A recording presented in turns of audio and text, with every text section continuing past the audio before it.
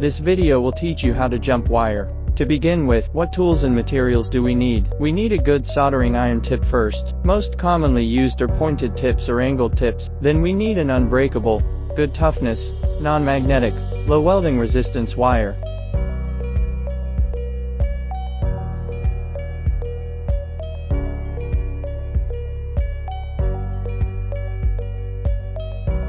Of course, you can also choose desoldering wick as the short bridge jumping wire.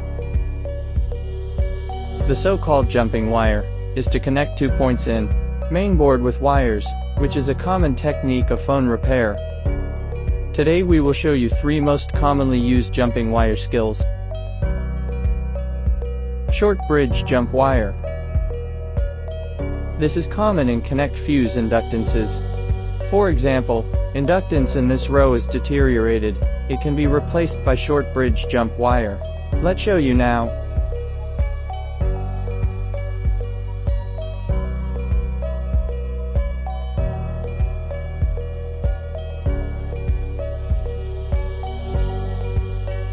Jump wire finished. Short bridge jump wire. We need to pay attention that wires cannot touch each other, and solder joints should be stable. This type of FL fuse inductance, which is often false soldered or corroded, causing various types of failures, can also be repaired with short bridge jump wire.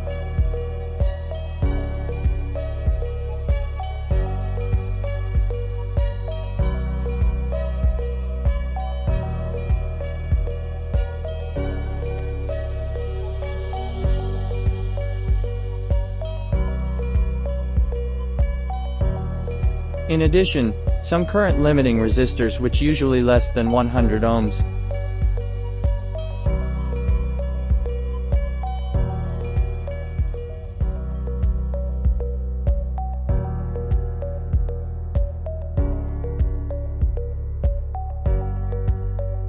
can also be replaced by jump wire when they are false soldered or corroded.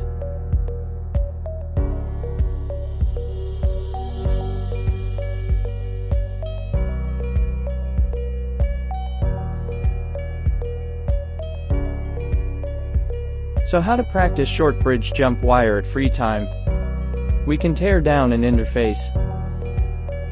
Short bridge bonding pad pins on both sides of interface to practice jump wire. Remove interface, clean baseboard and bonding pad, then we can try jumping wire.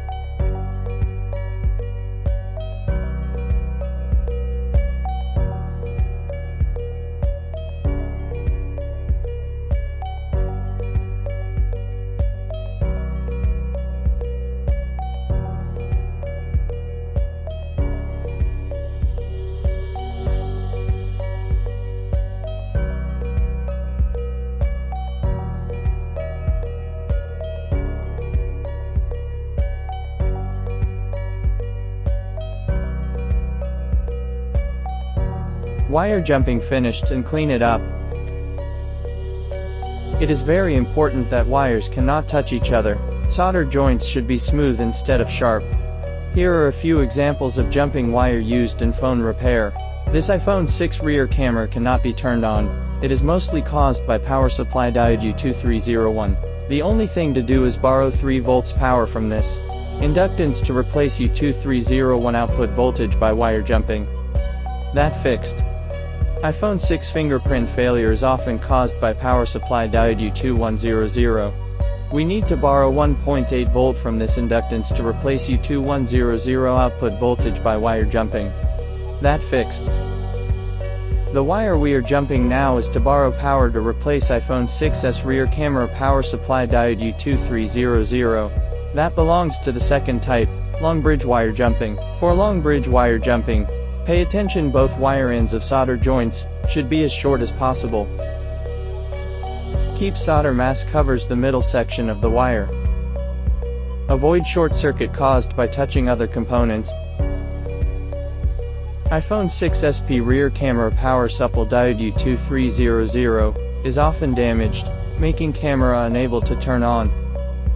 Just jump wire to connect 2 points. Wire jumping finished.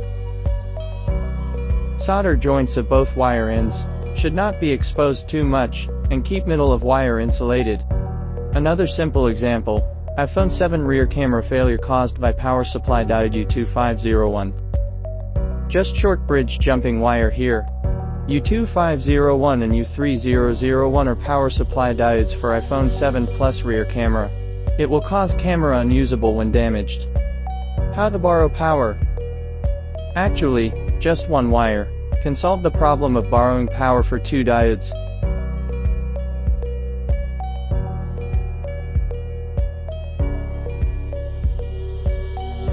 Let me introduce one more common fault of wire jumping.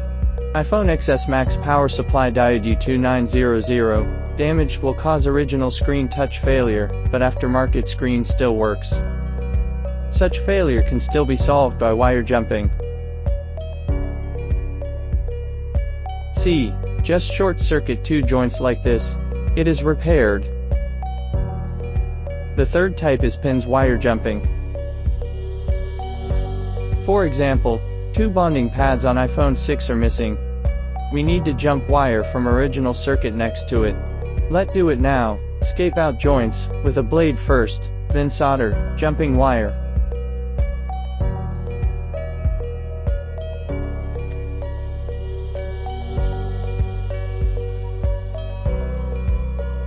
For pins wire jumping, solder joints cannot be too thick, wire ends cannot be too long as well.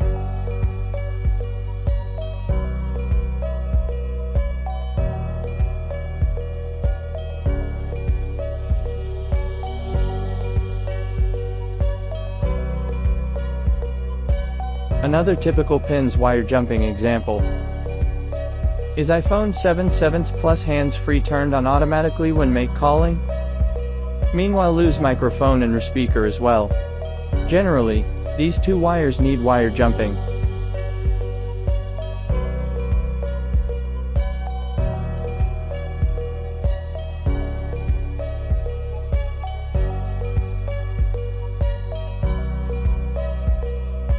Well, there are more wire jumping failure problems, such as iPhone series weak Wi-Fi signals, weak GPS signals and so on. If you are interested in it, please leave a message. See you next time.